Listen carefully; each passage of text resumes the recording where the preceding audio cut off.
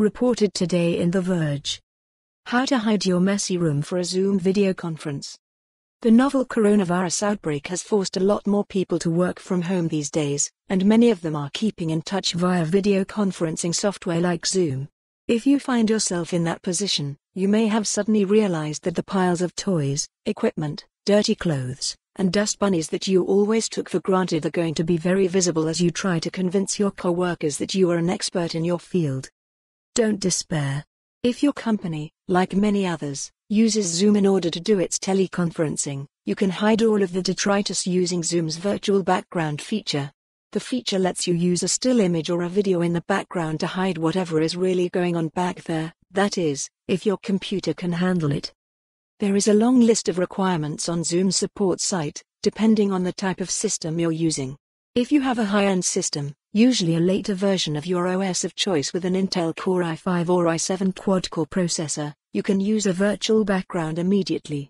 If you have a slightly lower-end system, you may still be able to use the feature, but you'll need to have a physical green screen behind you. Here's how you can set up a virtual background using Zoom's desktop client for a Mac or PC. Open up your Zoom client. Click on the gear setup icon on the upper right corner. Select Virtual Background in the left-hand menu. Zoom has provided some sample backgrounds. Click on the one you'd like to use.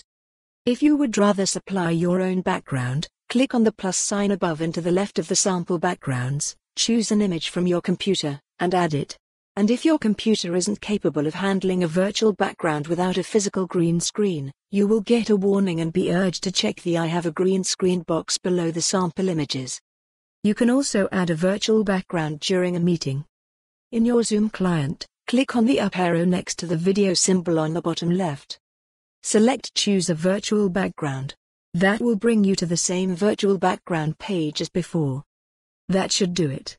Now you can attend any virtual business meeting without fear of exposing your lack of talent in either home design or cleaning methods. Vox Media has affiliate partnerships.